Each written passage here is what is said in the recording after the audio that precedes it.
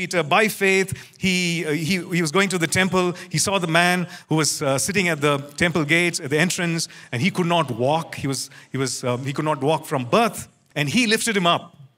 By faith, he lifted him up, and he said, "What I have, I give you." And he saw the man being made whole, and he walked. The supernatural was unfolding in his life. He goes to this place called Joppa, and he meets, he goes there, and they say that this person named Tabitha or Dorcas, she is dead. And he goes there, and he does the same thing which the Lord did, at Jairus' house. He kneels down, he prays, and he lifts her by the hand, and she raises her up to life. And so this is Peter, who walked in faith. And this Peter is saying, add to your faith.